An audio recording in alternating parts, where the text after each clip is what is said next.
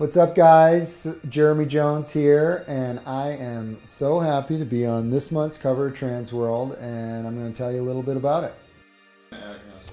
So this is a named peak in the Himalayas. We think it's about 21,400 feet, and basically this is 5 weeks into this trip. It was the hardest thing I'd ever done before, and we were filming for my next film, Higher. What's interesting is the size of this face. I've definitely ridden stuff this similar to this steepness before, but I've never ridden something this steep, this big.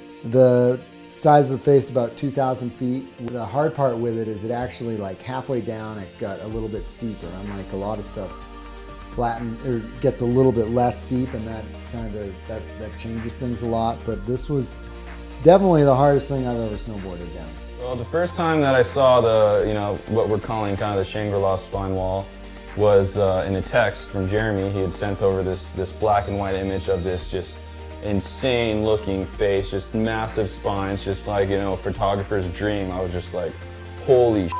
Right away I knew that this was something special and something that I wanted to be a part of and something that I really wanted to photograph.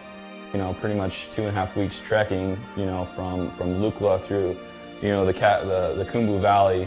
It's this crazy transition from Kathmandu where you go into these crazy hustle bustle. There's cars running everywhere, people on the streets, to see the busyness, the craziness, the colorfulness, and then just to boom, be straight into the mountains. And when we finally, got all the way into Namche, which is kind of the gateway to the Himalaya, we got our first view of Everest and Lhotse and Ama Dablam, and it was just literally breathtaking. It was quite overwhelming, the sense of how small you were in these mountains. There's such an energy there. We pretty much had four somewhat clear days. First day, Jeremy and Luca, punched up, found the way through the glacier, called it a day, came back down. The second day, they went all the way up to the ridge and rode their first lines kind of on the saddle, which was awesome. They got some great snow. The third day, the guys had gone up to the top of the peak, and we got shrouded out by clouds. The face was looking insane, blue sky, but these clouds just came and just shrouded out the face. So everywhere was clear except for our Barbie angle on the glacier. And so the guys had to hike all the way down. It turned into them having something like a 12, 13-hour day. They were completely exhausted. Our weather guy was like, it doesn't look like you're gonna have a window. There's a huge storm coming in. I don't see anything clearing for another week out. And by that time we were already, I think 3 days behind schedule. I'm not gonna come home with anything. We did this huge trip, and just kind of all these thoughts are kind of going through my head. And one of the cine guys, Nick Kalis, came down and was like, Andrew, oh dude, we just talked to the weather guy, and he said there's going to be a small window tomorrow morning. We have a small window. Jeremy says he wants to do it. It's on. We're going to do it. And so I, instantly, the mood changed, and I was stoked, and I was like, oh man, there's a possibility that this really could happen and this is going to go down. Pretty much we went to bed early that night and woke up extra early at I think it was 4 a.m. It was great to see as I was getting up and I was, the face came into view. I saw Jeremy and Figs up there and I was like, yes, this is going down.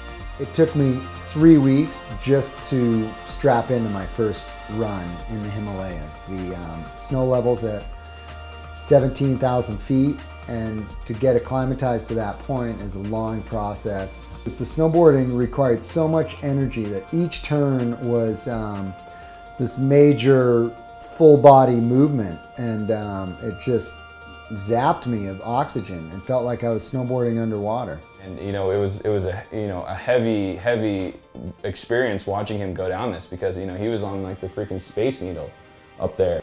I felt like I was in foreign land. I mean, I could have been on a different planet. Like I normally, when I get into the mountains, I have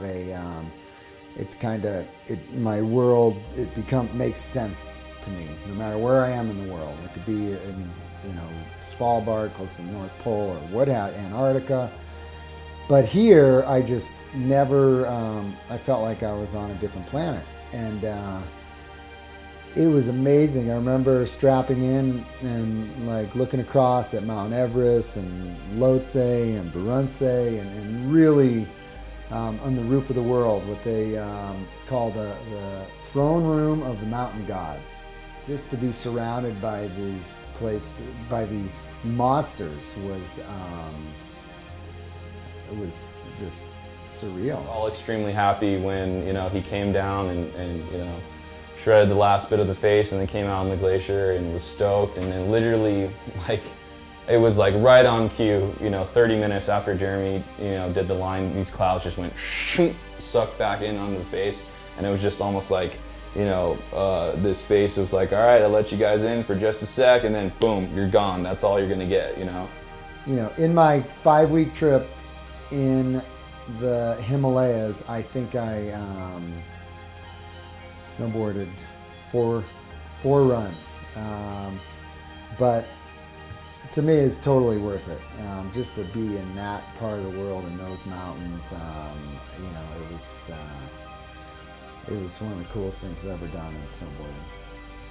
You know, it was definitely for me a trip of a lifetime. It was an amazing experience, and I'm super stoked on the cover, and I hope everyone enjoys looking at all the photos. Yeah, thanks again, TransWorld.